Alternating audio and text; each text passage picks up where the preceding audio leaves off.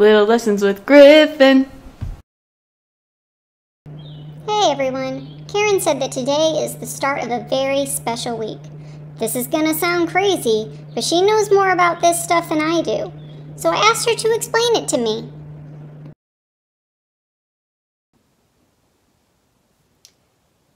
This is the season of Lent,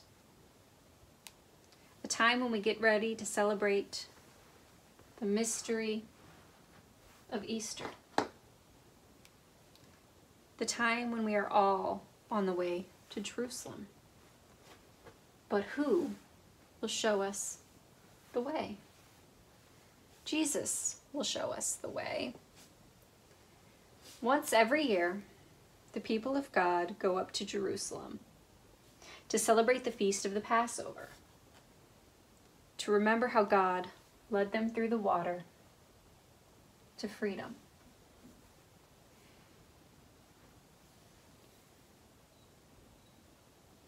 This year,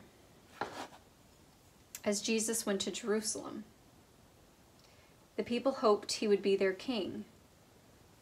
But when they heard Jesus was near Jerusalem, they ran to him and shouted, "Blessed is the King who comes in the name of the Lord." They put their cloaks and palm branches on the road to prepare a way for Jesus and shouted, "Hosanna in the highest. Blessed is the King who comes in the name of the Lord. Hosanna in the highest. Blessed is he who comes in the name of the Lord. Hosanna in the highest. Blessed is he who comes in the name of the Lord. Hosanna in the highest. Blessed is he who comes in the name of the Lord." You can prepare the way for Jesus the King. We can all add our coats and say, "Hosanna in the highest. Blessed is the King who comes in the name of the Lord. Hosanna in the highest. Blessed is the King who comes in the name of the Lord. Hosanna in the highest. Blessed is the King who comes in the name of the Lord. Hosanna in the highest. Blessed is the King who comes in the name of the Lord."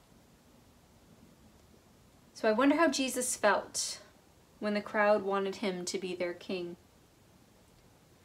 I wonder who were the people who shouted, "Blessed is he who comes in the name of the Lord."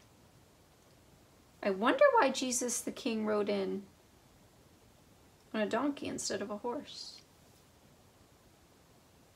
I wonder what kind of king Jesus would be.